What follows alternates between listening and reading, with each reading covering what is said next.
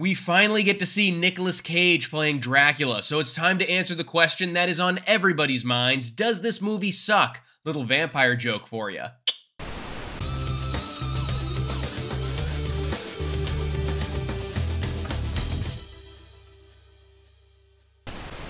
What's up, guys? I'm Sully, and today I'm super excited because we finally get to talk about this new horror comedy, Renfield. All you need to know about this one is that the story goes like this. Renfield, the tortured aide to his narcissistic boss, Dracula, is forced to procure his master's prey and do his every bidding. However, after centuries of servitude, he's ready to see if there's a life outside the shadow of the Prince of Darkness. Now, I gotta start this off by saying I love Nicolas Cage. I absolutely love the guy. If you've hung around the channel before, you already know that, but whether he's off stealing the Declaration of Independence or fighting off animatronics at a Chuck E. Cheese, I'm here for all of it. You tell me he's in a movie and I am seated. And I feel like it was only a matter of time before we saw him take on a legendary role like Dracula. It's just the perfect type of role where you know he's gonna strut his stuff, and it fits so well with the level of crazy that he's gonna bring to the table. I heard for months before production even started, he was walking around his house with fake fangs in his mouth to get the voice perfectly, so you know he came to play. One of the things this movie has going for it is that it definitely delivers on what it sets out to deliver.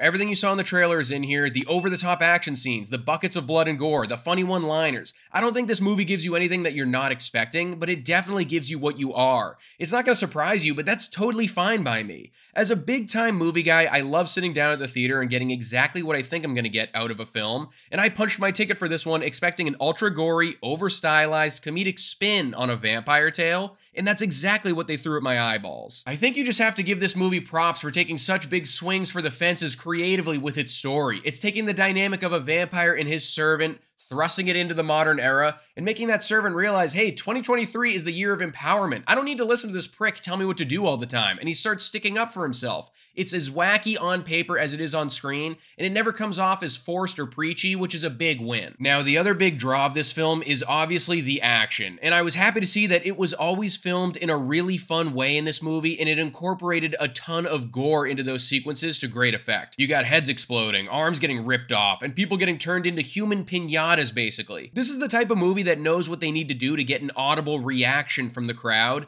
and my audience was hooting and hollering during every single fight scene. If mutilation and gallons of fake blood aren't your thing, you probably won't like this very much, but if you're a sick puppy like me, you'll be applauding the whole way through. We need to start talking about this cast here because I thought they were very solid from front to back. Obviously, Hoult and Cage are the stars of the show, everybody knows it, the entire movie is centered around their relationship, and the banter they have back and forth is incredible throughout the movie, but I thought the secondary characters here did a really nice job rounding this whole thing out. Awkwafina is pretty funny in this movie. I don't usually enjoy her, but she kind of won me over in this film. And then Ben Schwartz is great as he always is. I'm a big fan of his. Does he kind of play a street-level gangster version of the character he always plays? I mean, yes, but if it ain't broke, don't fix it. There's a reason he's famous for playing these types of characters. Now, in a world where I feel like I'm always saying movies are getting a little bit too long and everything seems like it's over 2.5 hours, I actually think I'm gonna say the opposite here with Renfield. This thing is 90 minutes, the story travels at breakneck speed, and I wish we had another 15 extra minutes here to spend with these characters.